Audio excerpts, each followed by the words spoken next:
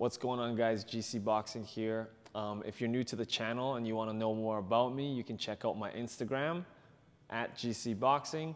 If you're from my Instagram coming to the YouTube, thank you guys so much for supporting me so far, and let's get on with the video. So what YouTube's gonna allow me to do is get more in-depth with my breakdowns and technical breakdowns on how to do certain things, so my tutorials can be more detailed and tailored to you guys that Instagram can't offer in a short 30-second to 1-minute clip. Today's video, this week, we're gonna be talking about the boxing stance. We're gonna do a very in-depth, detailed breakdown on how we wanna be in our boxing stance and why we want to stay in our stance for the most part of boxing. So in boxing, it's all gonna start in your boxing stance. A good stance will take you much farther. You wanna have a great foundation. That's where your balance is going to come from and how you're gonna actually be able to strike efficiently, effectively, and defend yourself and remain balanced and transfer your weight correctly through all your punches.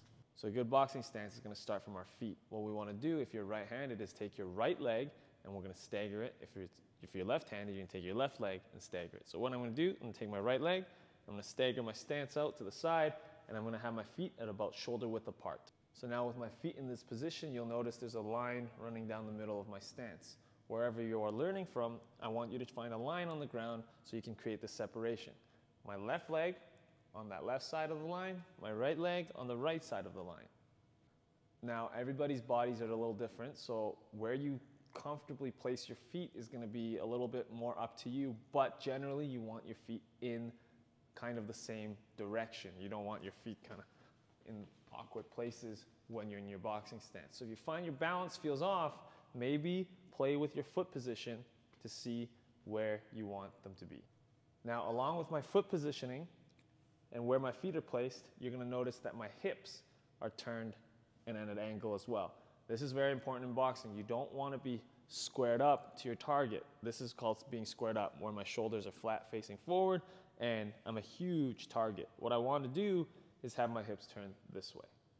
Now, while our hips are turned this way, I'm going to keep my head facing forward, the lead shoulder and the lead hand. So my left hand is going to be facing my target.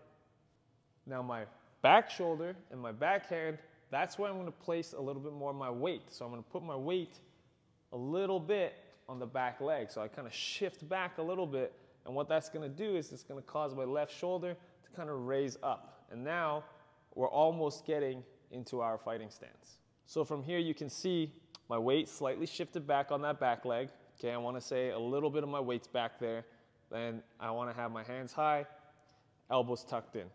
Now we're gonna tuck our chin down and hinge our hips a little bit. So now I'm really seated into this boxing stance. Now you can tell that I'm ready to go. Now, the purpose of a boxing stance is, one, obviously you want to have your balance and be in a good position to punch and defend efficiently. But two, we want to be a small target, right? I want to close off all the openings I would have if I wasn't in a boxing stance or if I was in a more open position, right? I have a lot of targets here. If I'm in my boxing stance, I'm closing off the openings, making it harder for my opponent to reach me. And with the weight on the back leg, it's going to allow me to be the furthest distance from the target in front of me, as opposed to being in more of this aggressive position. Now, like I said, a lot of different styles in boxing. So some stances are a little more forward, some are a little more squared. Ours is here. We prefer to box from the back. Some of the benefits of being in this stance where we're seated a little further back, one, like I said, we're a little further from the target, so we can kind of see everything our opponent does, but two, we have more access to our power hand. So our power hand is the hand in the back. So having my weight here already locked and loaded while I'm moving in my stance gives me the opportunity to fire from my weight being planted there already. So I can throw a good clean power shot from the back every single time, as opposed to being in this position and maybe having to wind up for extra power.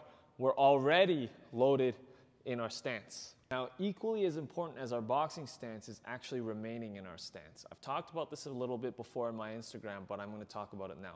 So when you guys are in your boxing stance, I see it a lot where people throw their punches and they finish their punch on the bags or on the pads and they go to walk it off, right?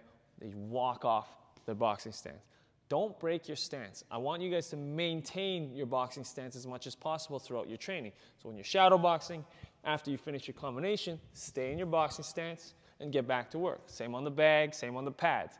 Practice how you would fight. If you practice punching, you finish a combination and you walk off, then you're gonna be doing that as a bad habit in your fights or your sparring. So just make sure you practice remaining in your stance as much as possible. The more we're in our stance, the less open we are. The more we start walking around, the more we give our opponent opportunities to capitalize on. Thank you guys for watching. That's this week's video.